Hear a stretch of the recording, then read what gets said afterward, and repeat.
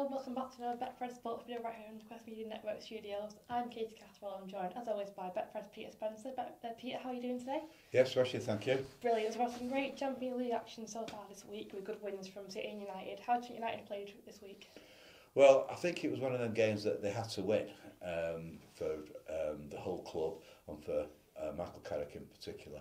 It had to be Ronaldo who got on the score sheet, and he did so. So it was a good solid win and what was expected. It has affected the odds for the Champions League now. United have been cut now to 16 to 1 now for winning the Champions League.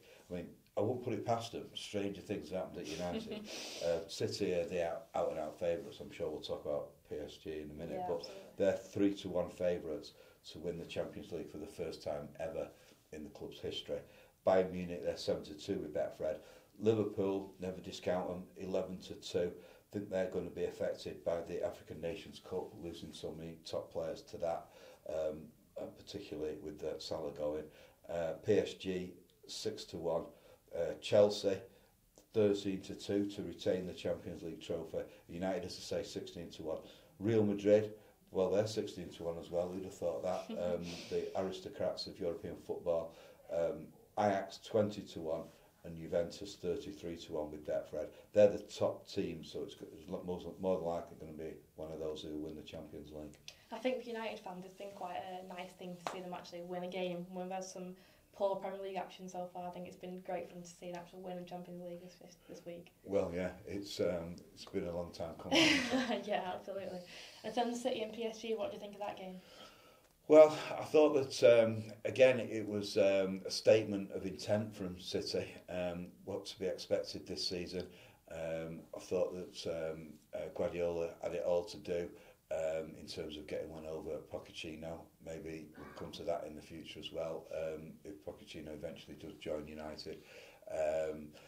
And the strikers for PSG went missing for long sections of that game.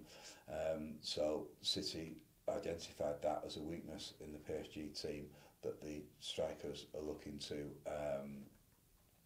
do their bit in the top quarter of the pitch and not much else than that. It was well deserved. Again, you think about if they'd have had Harry Kane playing or another striker, whether that game would have been out of sight at half time, and it wasn't. It was 0-0, and then they got the first goal, and people started worrying. Even the most ardent City fans started worrying at that point that it was going to go against them. But they came through. I thought that Sterling had a cracking game, scored a goal, of course, but that's the sort of goal he does score on instinct. Not necessarily we have to think much, just prod your foot out and it goes in the net. Hope for the best. Yeah. And he did that. He was in the perfect position to score that goal. And so City did get a 2-1 win to catapult them to the top of the league, on target to win the Champions League for the first time in their history. And as I say, 3 to 1 favourites with Betfred to win the Champions League. That's fantastic. And the Premier League is now back. We've had some great games this week so far. Manchester City have been performing well. They've obviously second at the table now and they beat Everton last week. What are you thinking for the game this weekend? Well, we think that City will beat West Ham. They're at home, of course, and it's 2 to 7 for City to win. West Ham 9 to 1, draw 5 to 1. And one of the difficult things for us at Betfred is trying to predict the first goal scorer for City, because there's so many players get on the score sheet, and also he does play this false number 9. So Foden is 7 to 2 to score first. We think he'll come back from injury. Gundogan, Jesus, Mahrez, Cole Palmer, the up-and-coming young player from Wythenshawe, and Sterling are all 4 to 1 to score that vital first goal. And Jack Grealish is 5 to 1 to score first for City. Fantastic. And as well on Sunday was the Manchester United playing Chelsea. What are you thinking for that? Well, they've got a new manager. They have indeed, yes. Now, Ralph Rangnick, he is going to presumably be watching either at home in Germany or he'll be there in the shadows, but they don't really be in the shadows because he'll get picked up by the TV cameras. So it could be Michael Carrick's last game in charge. it is looking ominous. I mean, Chelsea are an half-decent team. Yeah. And with the manager there, Thomas Tuchel, he is an advocate of the way that United's new interim coach plays football, i.e. the huge pressing game. And on that pressing game, it is the German way that has been pioneered in Germany, where the strikers really, really push the defence to force them to start making errors in their own half. And United have obviously gone for someone who can put that, advocate that into the tactical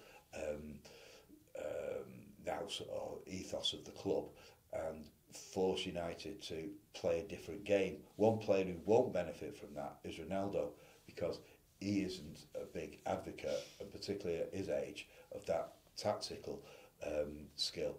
So it'll be interesting to see how the new boss, interim boss, is able to bring out the best in Ronaldo under those new regime. But United are 9-2 to win at Stamford Bridge. Chelsea 3-5, draw 16-5. We've got Lukaku 10-3 to score first. Werner 9-2, and of the United players, Ronaldo's 11-2 to score first, and Cavani 15-2. And Rashford, who could do with a goal or two, he's 8-1 with Betfred to score first. I think for United as well, so we've seen them playing defensive for a long time now, so to have this switch of a managerial role might really push them to, start attacking more and playing that field differently. Yeah. Well, they're renowned for their counter-attacking style, and it will be fascinating to see how the injection of the new interim coach's strategies into the tactics, which a lot of people say have been very much non-existent at United for so long. They're just based on previous managers and the way Fergie used to play effectively. Not much change from then. So they've got to kind of modernise, and they will have looked around the United hierarchy and thought to themselves, which is the best way forward here? And it's the way that City, Chelsea, Liverpool all play, putting huge pressure on the defensive players from the attackers. And that's what United will no doubt do. So there's a whole new skill sets to be learned by the United players. Betfred odds for winning the title outright. We now have City outright favourites. Their odds on 8-11 to win the title. Chelsea 5-2. Liverpool, as I say, you can never rule them completely out. They're 9-2. We do think it's going to be out of those three for the title, because the next two teams are West Ham and Manchester United, both at 100-1 shots. Wow. So it is looking like it's going to be those three to win the title. And a bit of a change now, but in the lead to Christmas, obviously a lot of people go to watch I'm a Celebrity, and that's been on Saturday last weekend. What have got for that at the minute? Well, David Ginola is the favourite now. Richard Madeley going out, of course. Yes. Housewife's choice, apparently. Ginola is now 9-4 to be King of the Jungle. Simon Gregson, currently Coronation Street, he's 3-1. Frankie Bridge 4-1. Those are the three favourites. For those who do watch, I think Simon joined last evening, and I think he joined with a bit of a bang. He'll make quite a big impression in the jungle, so we'll have to see how that goes then. Well, a lot of it's to do with the banter and the stories they've got to tell. Definitely. And he's certainly got some good stories to tell. He has, yeah. Because he's been in Coronation Street for quite a few years now, and he will be able to talk about some of the other celebrities if he's willing to give some secrets away. And it is how much time they get on air that has a huge factor in that, because so many who you think are going to do well and never get any airtime. It's all going on, of course, like now, all the time, but it's the airtime that matters, those few minutes where they're chatting in the castle. Yeah, I mean, it does make a big deal, doesn't it, depending on what you see, because obviously, like I said, then it goes on all the time, but we only see a very select amount of that, so obviously, depending on what you see, it makes a big difference in what you view of them as, really. Yeah, that's exactly right. Well, thank you very much for that. And if you do fancy putting any bets this weekend, Betfred stores are now open, and you can bet online and via their app as well.